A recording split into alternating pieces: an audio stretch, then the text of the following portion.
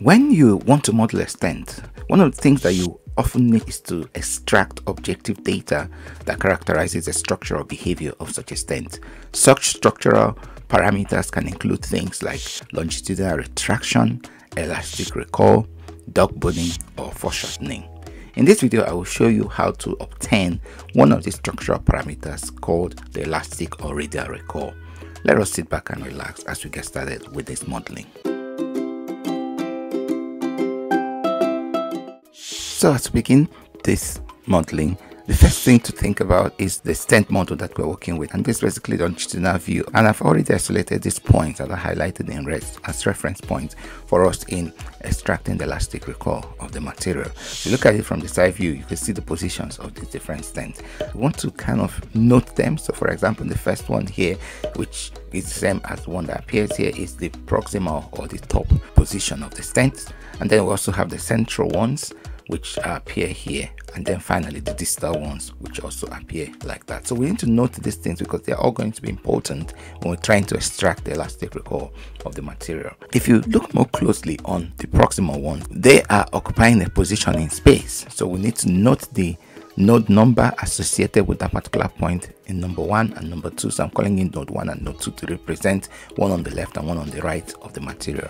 This is in the XZ view of the specimen, and then the distance between those two will form the diameter of the stent. Now we need to note the coordinate positions for those two materials, and then using those two coordinate positions we can go ahead and calculate this distance phi, and that's basically a Euclidean norm of that material, and this is the formula that you're going to use to do that. Now just to look more closely, so in the original configuration of the stent when it's unexpanded, so this is the configuration where this is the balloon and then the pins that are in blue is the stent material. So if we find the internal diameter of this, we're going to work with the internal diameter, so that defines our original diameter. And then the next thing is the second stage of the deformation is when it is fully expanded. So this is kind of what the simulation will look like in the fully expanded state, and then the internal diameter becomes our phi expanded, which represents the expanded diameter of the stent. And then the third stage is when there is a recoil. So you've taken out the loading, reversed the pressure, and then the stent recoils back. So the kind of position you will see is that the balloon will be in here, and then this is the recoiled position of the stent, and then the diameter associated with that is also called phi recoiled. And then with that we can then put together a kinematics of the stent diameter. This is basically the position as a function of time of the diameter during the deformation of the system. And the important things to note is that right at the beginning this is a measure of our original diameter, and then at the second stage we have a measure of the expanded diameter, and then right at the end we also have a measure of the recoiled diameter.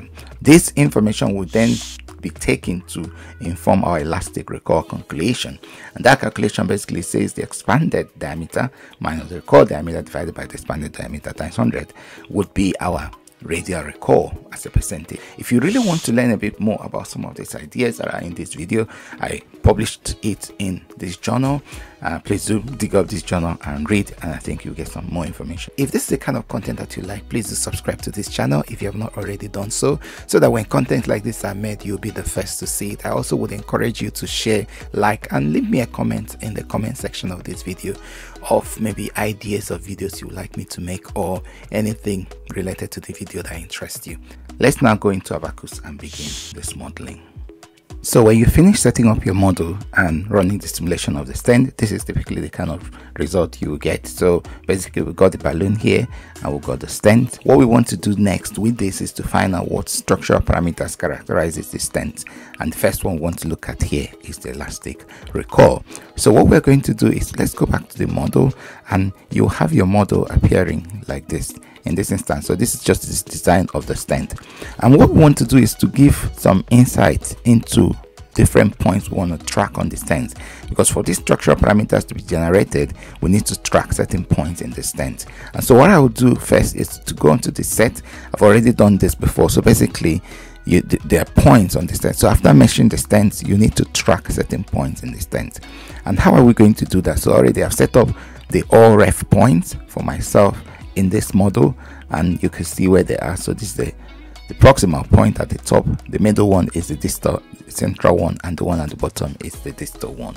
So if we look at this in view from the side, so you can end up with this kind of deformation if you look at it from this. So I try to make them to be as almost at the same position, because we're going to track them diametrically to see what's happening with this material. So just to kind of give you an idea of how to do this, so and I recommend that you switch to the meshing module. So you go to the top here and switch to the meshing module. So I'll double click on the set here, and I'm going to call it reference points, and I will suggest the type, instead of a geometry, go to the nodal type. The nodal type, because it's nodes that you're tracking. So you switch on to the node and then continue. So I'll go to the side view here and then look at what you're trying to track. So if we zoom in here, okay, so I could then pick up a point there and zoom out. Now press zoom back in here, pick that point, but make sure you press down shift as you select this point. So this is the point that you really want to select, okay, and then you zoom out. So you're on making sure that shift is selected, so those two are included in your setup. So we did it with the XZ view. So another XZ view now turns the system around, so you're looking at it from the bottom end.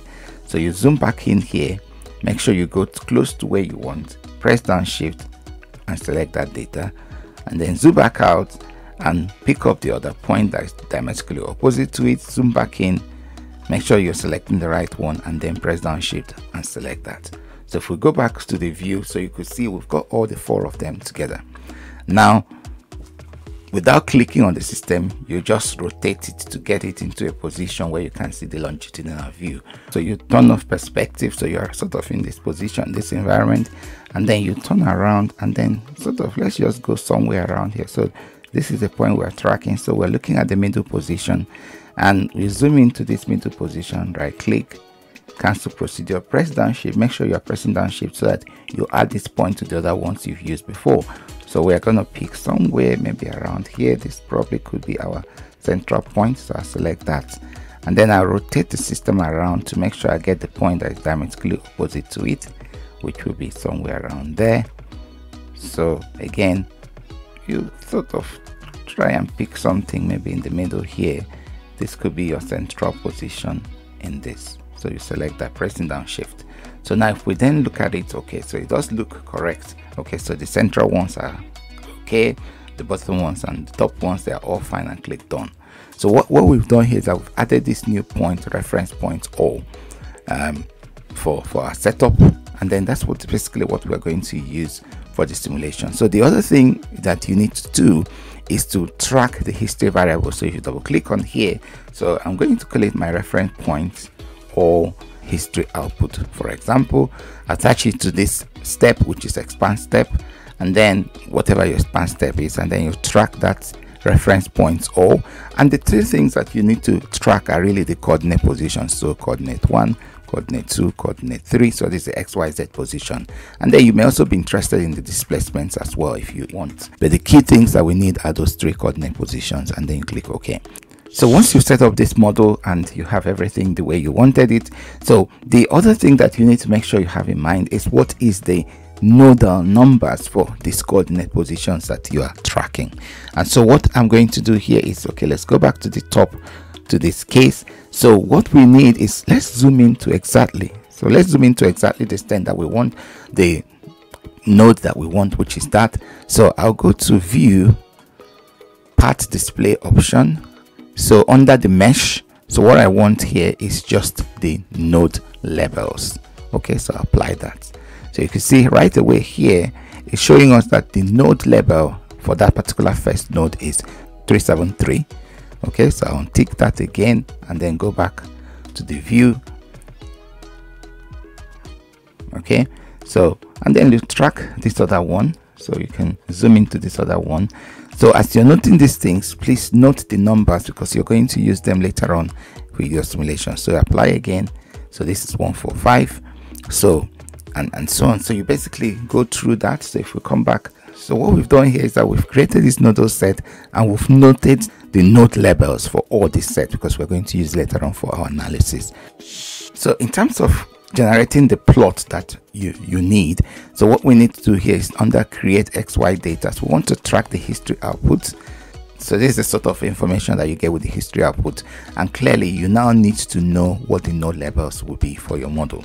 So in the case when I ran the simulation previously, so the node levels were noted, and these are the numbers 141, 175, and the very first one is 371 and 175. So this is for the top distal point. So I'll pick up that, so this coordinate 1, so I'll press down shift, pick that, and then in the coordinate 2, which is the y direction, I'll pick the same, which is 175 and 371 and 175 and 371. So this is for the x, the y, and the z coordinate positions for this material.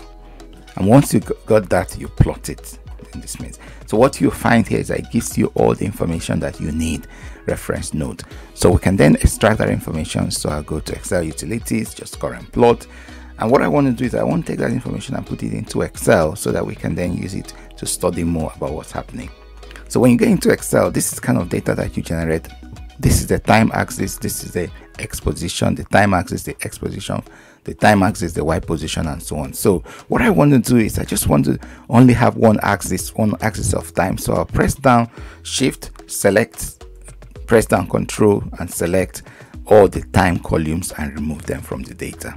So I delete all the time columns so that what I would have will be exactly this. Now that I've taken out the time data, leaving only the first time information, so I can select all of that. Control A and Control C to copy.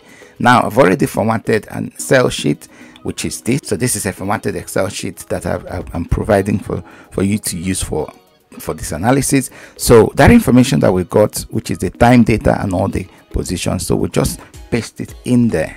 Okay, so I'll paste it in here, and then I can go to the end and say, okay, so it's got there.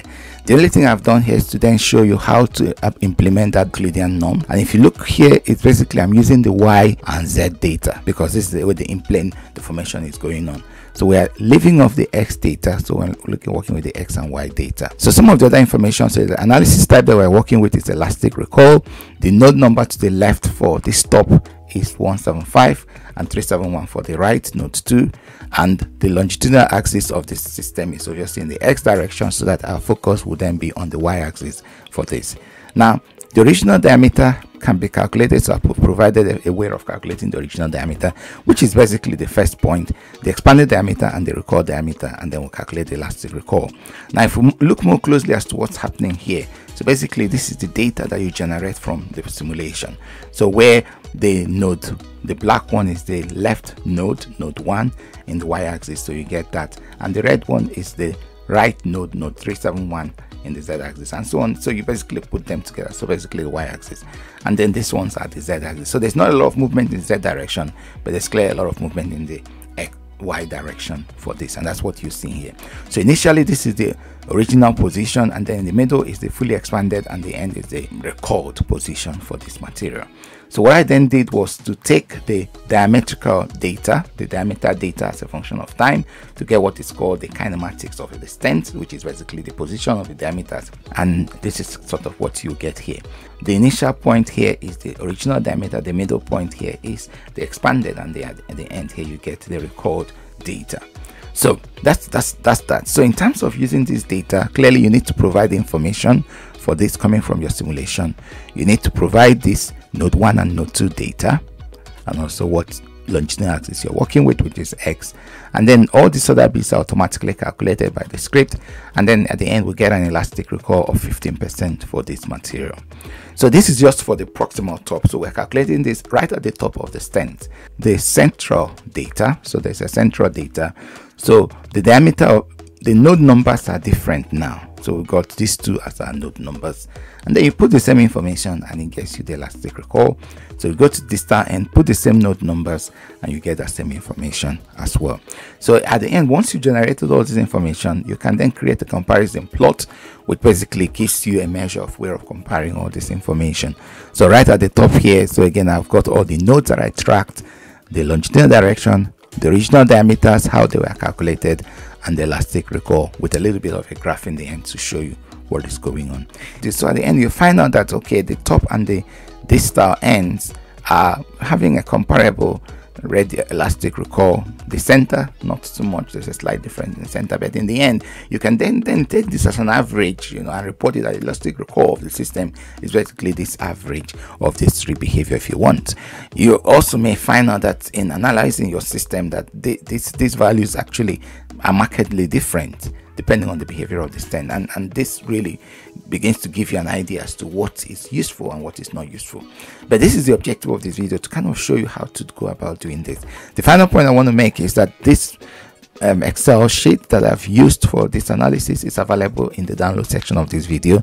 So please, if you do need it to use for analysis, please feel free to download them and use them as freely as you want. So if you're interested in how to actually set up a stent model, this is the video that you want to look at. If you want to see how I've run the stent model and generated the kind of simulation that we want, this is the video that you want. Thank you for your interest in this channel, and do subscribe if you haven't subscribed, and I'll see you in the next video. Bye bye.